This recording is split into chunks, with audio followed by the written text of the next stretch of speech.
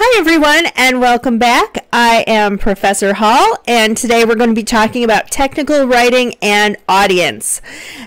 This is the first of a two-part lecture about audience. The second part we're going to be looking more specifically at examples and how to edit depending on what audience you're trying to reach. But this is going into a little bit more depth on audience. If you watched my previous lecture, I talked about professional writing in general, how it's different from personal writing. Our first lecture, we talked about how it's different from things like creative writing and expository writing. That's that classic college composition. So the professional writing, we talked a little bit and gave an overview about audience, purpose, and tone. And today we're going to look at audience specifically in a little bit more depth, where last time we looked at tone. So who is your audience? In professional writing, typically your audience falls under two umbrellas. So you have people inside of your organization, coworkers, supervisors, people who are maybe your employees, and then there's individuals who are outside of your organization, clients, vendors, potential customers, etc. In professional and business writing, you really have to consider which group you're writing to and what that group needs. So what does your audience need to know? How can you help them? And what are the implications when you write to them? If you remember from my previous lectures, a lot of technical writing and professional writing as well is aimed at clarifying information. So unlike other academic writing you might have done for your other classes, for the most part this isn't to encourage debate or discussion, right? So you really have to think about what your audience knows, what they don't know, and how you can explain things more clearly. After we talk about audience in these two lectures, we're going to talk a little bit more about clarity and conciseness, and then proofreading, which also increases clarity and conciseness, right? But there's other things that go along with audience as well. Oops, sorry about that. So your audience is going to change depending on the situation. So how is technical writing different in this sense? Well, in technical writing, your tone is always going to be neutral and professional. Sometimes even a little bit dry, sometimes slightly upbeat. Before writing, you have to analyze your intended audience and determine their level of expertise. Don't really have to do that as much in academic writing, right? You're writing for your professor, you're writing for other people in that field. But in technical writing, are you writing as the image here? Are you writing to clients? Are you writing to the other people? You're making a business plan for other people in your company. That's going to really determine your audience. So typically your audience is going to fall into four categories: experts, technicians, executives, and non-specialists. And we're going to talk about each one of these groups and what their needs are. So experts. Here is an example, I'm not going to read the whole thing, of a document really for experts. Philosophy of computer science. Description. The philosophy of computer science is concerned with those ontological, methodological, and ethical issues that arise from within the academic discipline of computer science, as well as the practice of software development. So you can see even here we have these terms: ontological, methodological, ethical, academic. These are some words that indicate we're dealing with a document really for an expert audience. Experts know the business or organization and the theory of the product inside and out, right? So something like the philosophy of computer science, unless it's a textbook where it's trying to encourage people in that field to become more expert, right? Build up their expertise. This is something that is really for the expert. It's looking at the theory of computer science, right? The methodology, the ethical nature of it. Experts have designed the product, they've tested the product, they know everything about it. Or if it's a different type of business, I know some of you are in accounting, the expert is the person who created the software, or the expert is the person who is running the company that creates the software. If you're in education, the expert might be the person who's the superintendent or the principal, right? They're more aware of the ins and outs of the education system. They have advanced degrees. They may operate in business and academic settings, in research. A lot of times experts will be in the area of development, so they'll be in government or technology, but they're really the people kind of behind the scenes, running things, developing things, creating things. So then we have technicians, and here is a little thing about computers for a technician, right? This is about JavaScript. It's talking about the Java tag and where it's placed and the body of the element on the web page. A little bit different and a different type of expertise than the true experts. The true experts might know all about JavaScript. They might not even need, a book or a reference guide if they're doing coding, but they're also the people who understand the theories behind why things are done, right? With a technician, these are the people who build and operate and repair or maintain the systems. So the experts design and theorize about these systems. The technicians are the people who do the operation after the design. They maintain things after the design. They possess highly technical knowledge, but their focus is often more practical than theoretical. So they're not necessarily the people who are then coming up with a new program, a new app, a new product, right? But they are the people who understand if the developer, the expert wants an app created and is doing that, maybe they're the people that go in and fix the bug, right? They might work in some areas as some of the same areas as experts, business, academia, technology, or government, but they may work at a little bit of a lower level. So a director, a developer, a technician instead of being the CEO. Or they may work at a different company, so you might have a computer repair shop versus an expert developer at Microsoft.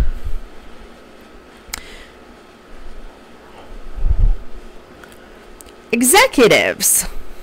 This is a clip here about how to optimize an app store page. So for people who sell apps, it explains a little bit how to store a page, how to come up with some pleasing, catchy icon, use screenshots that convey selling points, right? That's going to hit that executive audience. Executives are people who make decisions about the products created by experts and technicians.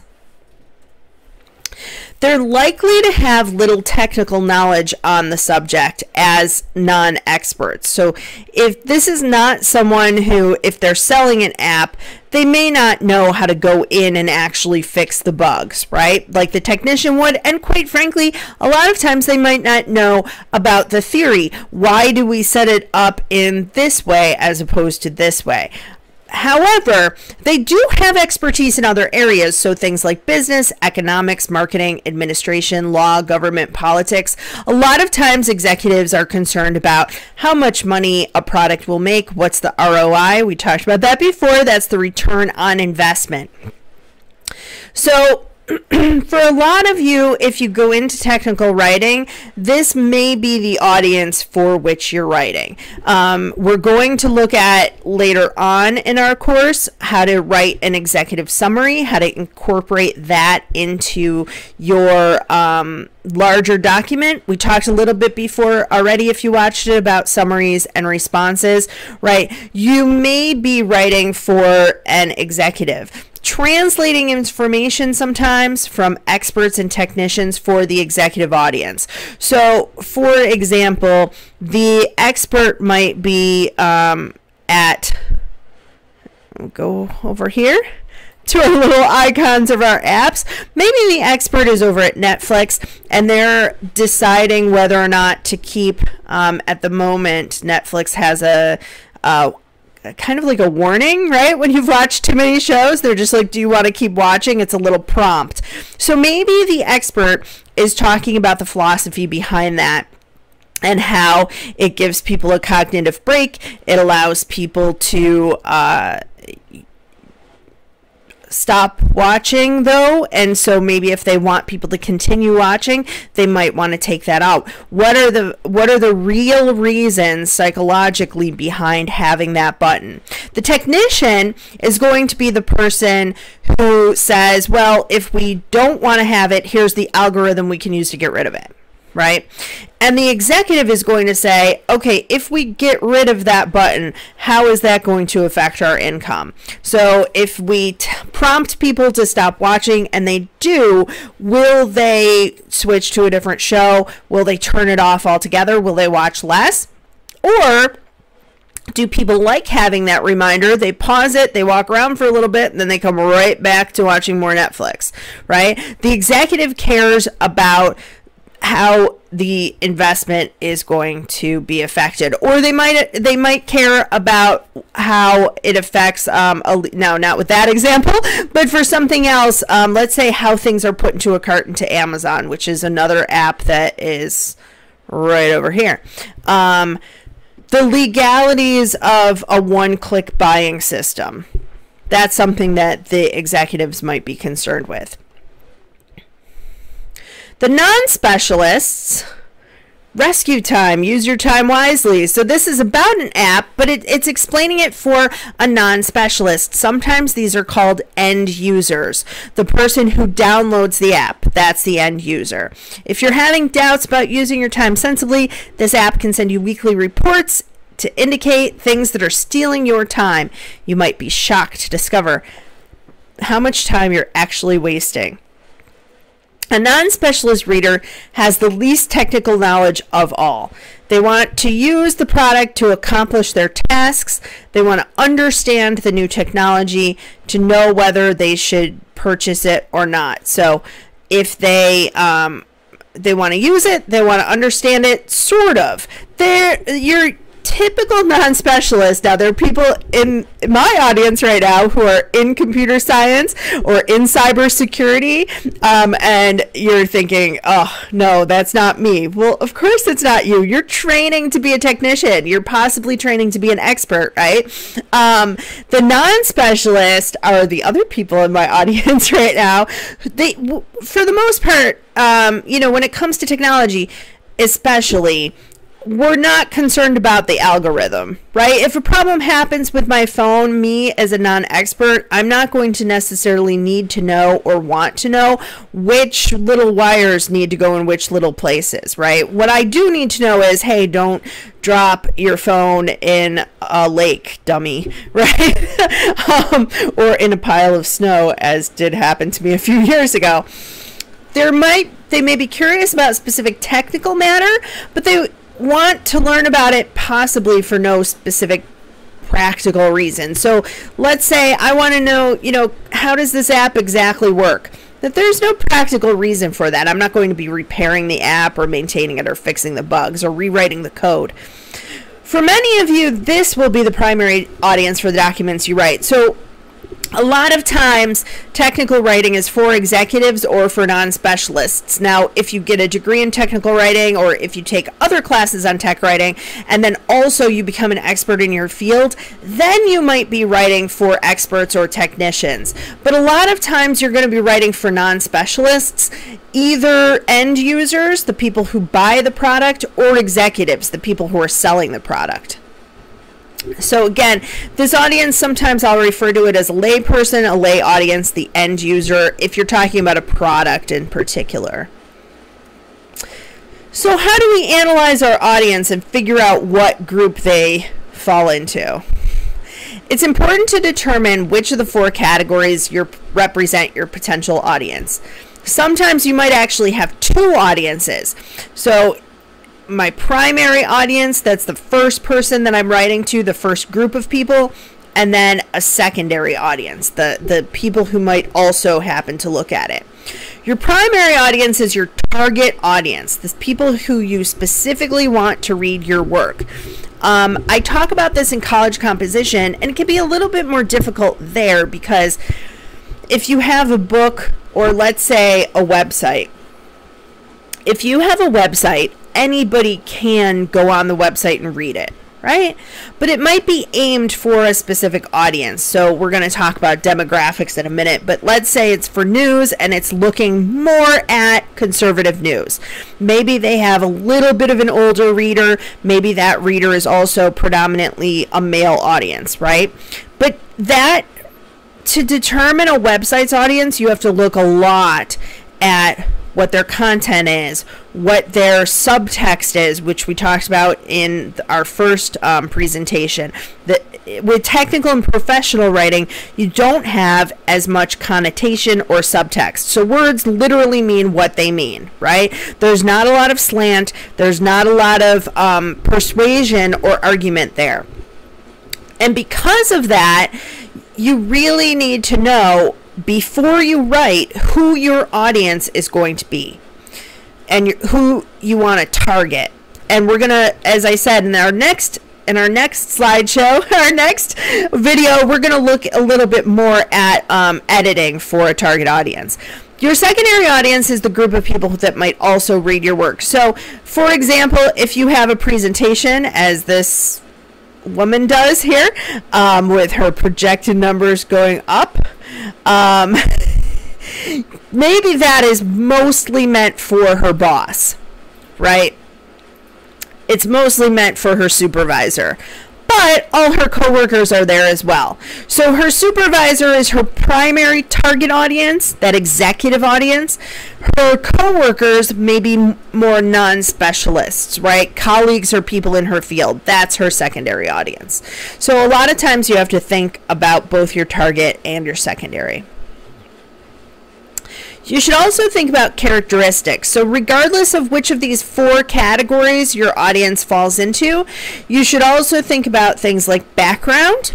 We're going to talk about each one of these in a moment, but background includes knowledge, experience, education, and training, their needs and their interests, and their demographics.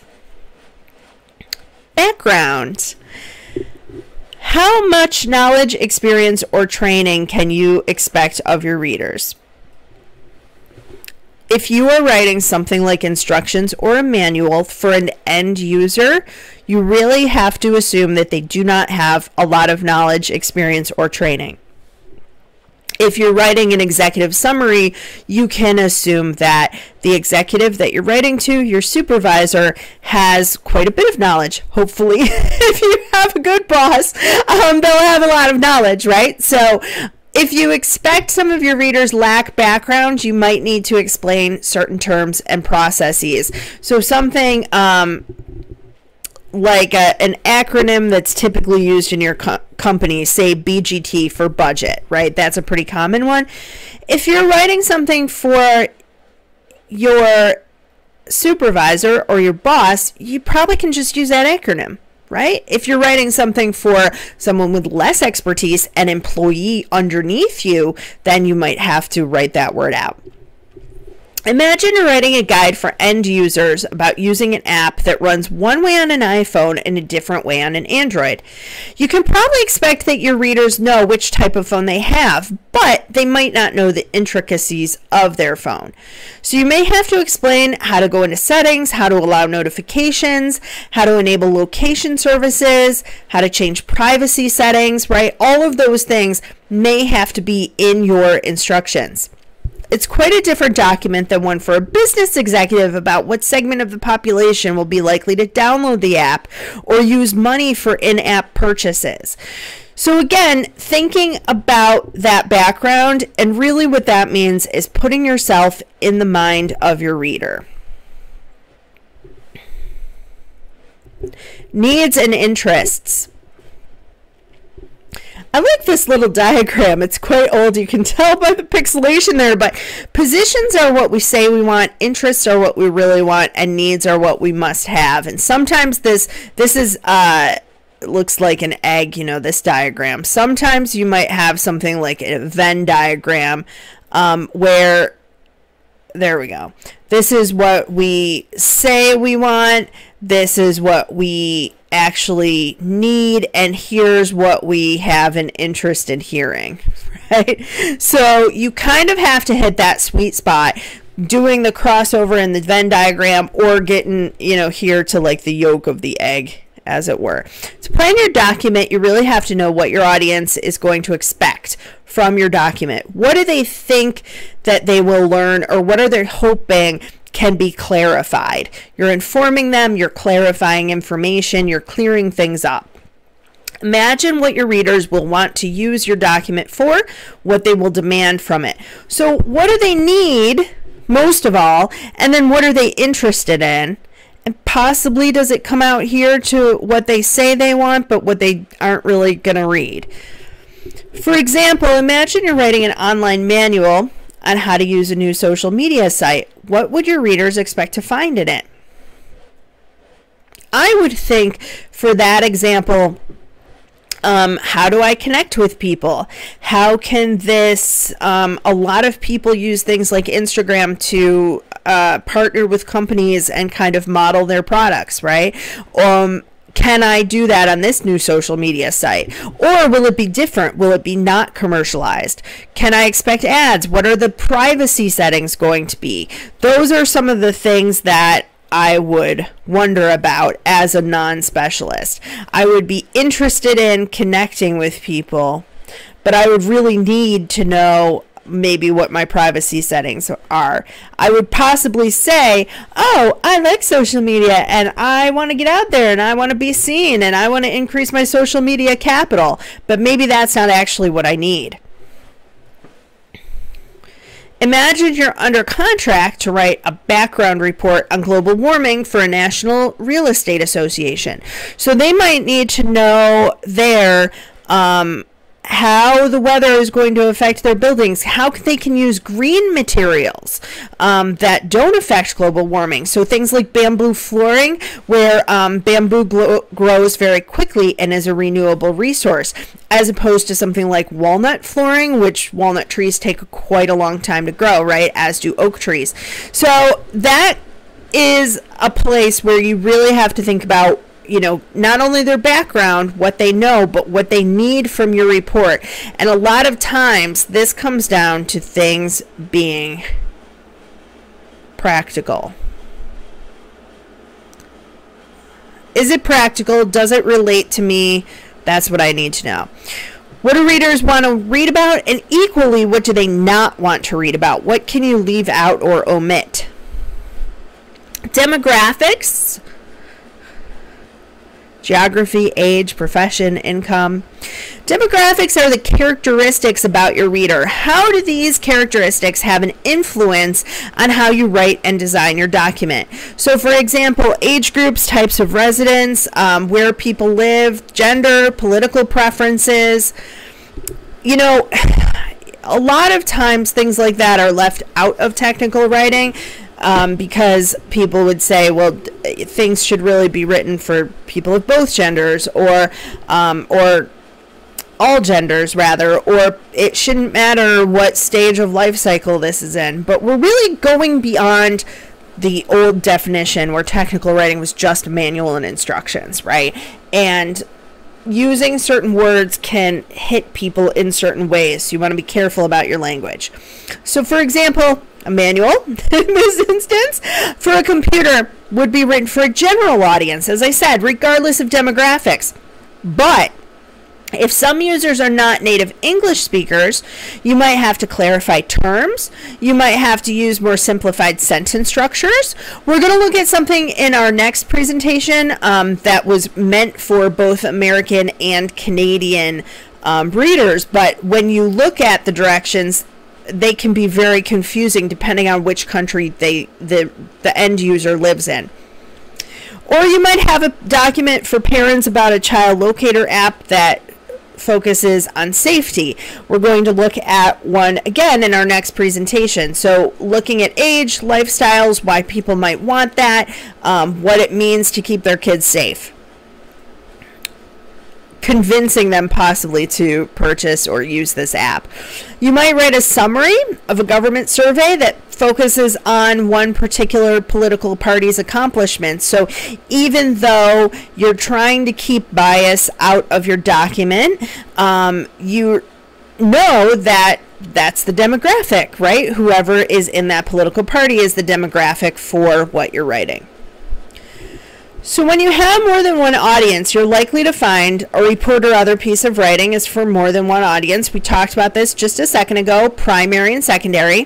For example, it might be seen by technical people, experts and technicians, and administrative people, executives. So what should you do in that case? You can write all the segments of your report so that your audience can understand them. Or you could write a section strictly for the audience interested in it. So you could have something, you don't put the heading on it like executive report versus like technical report. Or maybe you do. You can have an executive summary at the top. You can have a section that says income or funding, right? That would hit the executives more. Technical requirements would hit the technical people more. So I always recommend having things like headings and subheadings, sections and subsections, so that your audience can flip to the part that is the most important to them. A lot of times in education, I have seen this as well. So they'll have something like, maybe we'll get something about the budget. Well, the person in charge of building and grounds is going to have a lot different interests and needs than I as a faculty member have, right? My interest in the budget might be regarding salary changes, or my interest in the budget might be how much money do we have for scholarships for students, how much money do we have for clubs. I'm also a club advisor, right? So if things are labeled in that way, I can flip to that part of the budget that I need to see, and I don't necessarily need to worry about whether they have the money to improve the bathroom on the 4th floor of a building that I don't go into.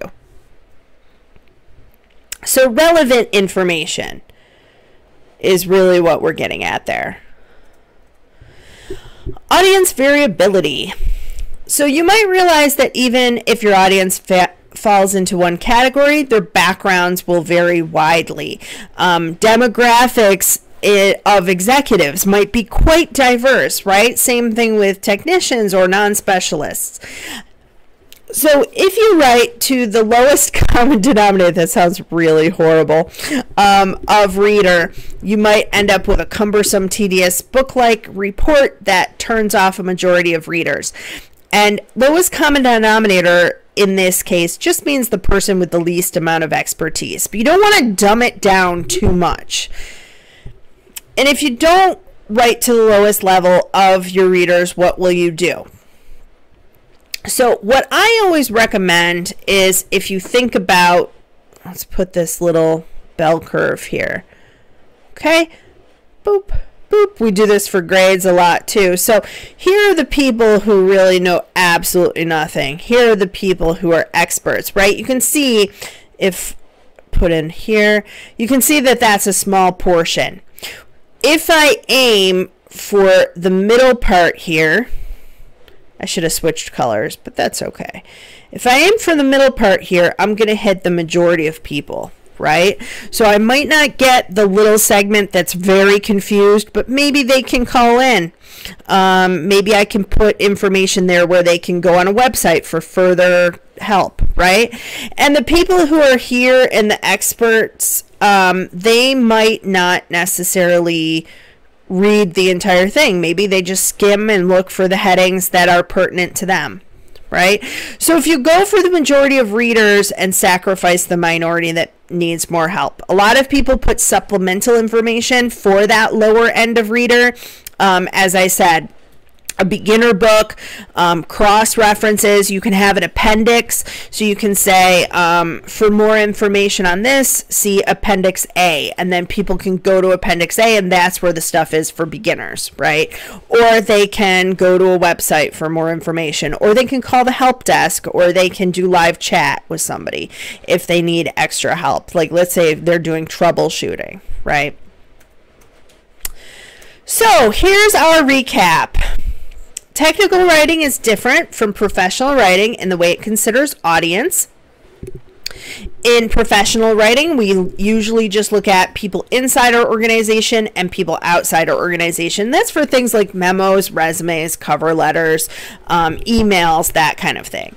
When you're writing reports and feasibility reports, or a proposal, or you're doing an informative presentation, you're writing a summary, usually your audience is going to fall into the category of experts, technicians, executives, and non-specialists. Before writing, you need to know what category you're writing to. Your primary audience. You need to understand their backgrounds, needs, interests, and demographic characteristics. And if you're writing to more than one audience, or an audience with varied backgrounds and needs, you can aim your work for the majority of readers.